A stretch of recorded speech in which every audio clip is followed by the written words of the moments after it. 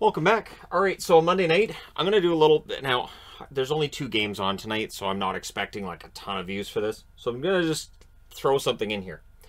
For power ranking purposes, Tampa Bay doesn't move based on tonight's result. Detroit doesn't move based on tonight's result. I did drop the Islanders down a bit. I did move Columbus up a bit. Not every win, not every loss affects the overall power rankings. I've talked about that when I do power rankings videos, but again, this is an example of where I say, okay, I still think I have teams at the right spot, or yeah, no, I need to move this one up, or I need to move that one down. It's a debate every week, so a little bit of a behind-the-scenes look at things. All right, first up, Islanders and Tampa. So it was Varlamov versus Vasilevsky. The Islanders continue this 13-game road trip. And I did see one comment today I was going to answer about, well, why is that such a big deal? Why is a 13-game road trip to start the season a big deal? You go over a month, you haven't played a home game. It's a big deal. It's a lot of wear and tear. And honestly, for the Islanders, I think it's starting to show. And I think it showed in this game. So yeah, Varlamov, Vasilevsky, Maroon and Chara had a fight at the opening. I don't know what that's about, but yeah, Maroon and Chara not liking each other much. Game 1000 for Andy Green. So the opening goal is actually from the Islanders. It's Barzal on a breakaway from Parise at 2:53. Gotta say, I watched that and I said, all right, Islanders came out to play. But Tampa, to their credit, they answer right away. It's Pulock with the turnover. Joseph finishes it at 3:16 from Killorn. So Joseph 3:16 says, I just tied the game. And some back and forth action follows. Yeah. Uncharacteristic turnover by Pulock, and when you get one of those, you got to put it in the net. Tampa does. Perry then had a wraparound that wouldn't go. Corey Perry still waiting for that first goal as a Tampa Bay Lightning member. You can see it starting to bother him. So Bolts pressed, the Islanders iced it. Shots are 5-3 for the Bolts halfway through the first period. There was a crossbar then for Palat. Parise had a chance that was kicked out. Bellows fires one wide. Bellows back in the lineup tonight. Nelson to Beauvillier and almost, but doesn't quite connect. Palat was hit with a Sergachev shot. That looked painful. With 2:44 left, the Bolts get a power play. The Islanders, though, they prevented the Bolts from setting up on that one. Hedman had a shot that was blocked. But shortly after the power play ends, Tampa Bay scores. It's Cirelli from Palat and Hedman at 19:22. So after one period of play, it is 2-1 in favor of Tampa Bay. Second period at 19 seconds, Perry takes a penalty. The Islanders get a power play. The Bolts did kill that off, however. Belmar then had a centering pass that was missed by everybody he was trying to pass the puck to. It went through at least a couple of Lightning players and an Islander or two as well, I believe. Then there was a near miss on a pass to Palat. Varlamov saves as the Bolts would press. The Bolts then turn it over. The Islanders get some pressure. Killorn up the ice the other way, blasts one wide. Joseph had one bounce over his stick, or he might have had his second goal of the game. Clutterbuck had a shot blocked as the Islanders get their turn with some pressure. Nice back and forth in this game. Power play for the Islanders. We then get, during that power play, Nelson fighting Cirelli. Cirelli gets the instigator for a hit by Nelson. Nelson, they looked at it. They thought it was a 5-minute charge. They did the review. Decided it was 2. Since Cirelli gets the instigator, that's 2, 5, and 10. So he's not out of the game, but he's gone for 17 minutes, so he goes to the room. It all evens out, and so the Islanders with that power play, but that's killed off. The Islanders then go right back to the power play, their third and final of the game, and the Bolts killed that off. And honestly, the Islanders power play, not great tonight. Things get scrummy with 1:12 left. Perry was after Bellows because there was a hit Bellows through that he didn't like. And again, to me, I think it's Perry also being kind of frustrated just at the fact he's not getting goals, and it's not going the way for him in Tampa that he'd like it to. So we go to the third period, still 2-1. Martin wanted to fight with Perry right off the hop. Perry said no. I always get a kick out of that when a guy's like, throws down his stick, goes, come on, let's go. And the other guy goes, yeah, I don't think so. So yeah, Perry skates away. Beauvillier then had a chance that was defended. Palat had a chance at the other end. That was blocked.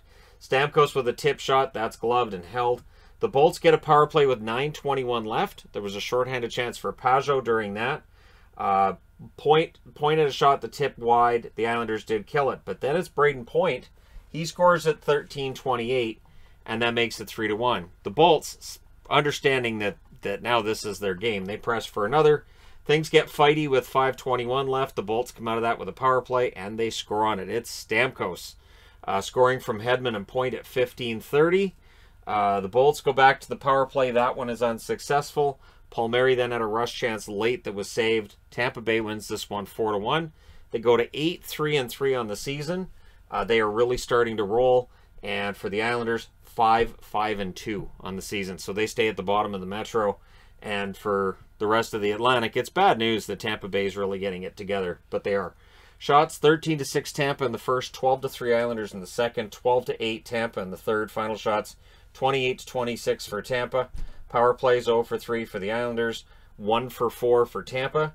Both teams had 41 hits. Very physical game. Varlamov, 24 saves on 28 shots. Vasilevsky, 24 saves on 25 shots. It's almost as if these teams had a playoff round last season and the year before, and there's a built-in frustration between them. I'm here for it. So, looking forward to the rematch as soon as that can happen. All right, next up, and last up, Detroit and Columbus. So for Detroit, this is one of those games they may look back at and say, man, we let that one get away. And then, you know, do things get better? Do things get worse? We'll see. So it was Grace versus Merzlikins. The first chance was actually for Fabry. Grace then robbed Nyquist at the other end. Roslovic had a shot that was saved. So both goaltenders looked pretty good early in this one.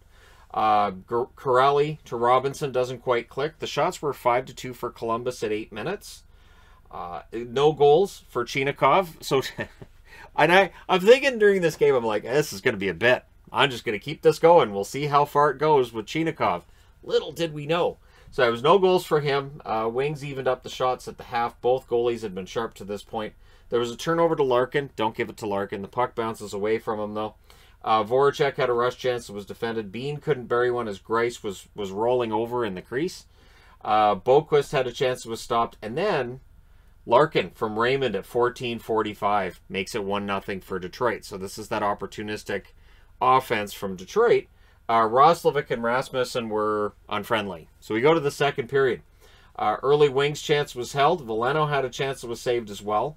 Now, I've heard it pronounced both Veleno and Veleno. I don't care. Pressed by Columbus at 3 minutes. I'll just alternate between the two. Not a big deal.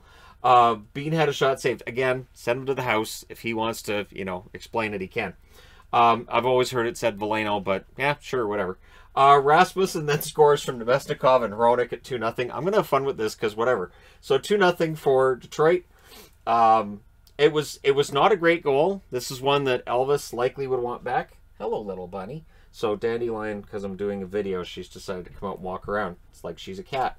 I can get into trouble. Dad's busy. So yeah, not a goal, not a good goal, and it's Rasmussen's first of the season. You could see Rasmussen kind of being like, oh, that went in. He didn't expect that. He was kind of throwing it at the net with the idea of a bounce coming out to his teammate there. Columbus then gets a power play for delay of game. Sillinger couldn't elevate one, and he's getting frustrated with it. Trying to elevate the puck. There were 2 opportunities there. Couldn't get that in the net. The Wings then finish the kill. Columbus gets another power play. Bjorkstrand had a shot that was saved. The Wings killed the second one. Well, if you want the food, okay.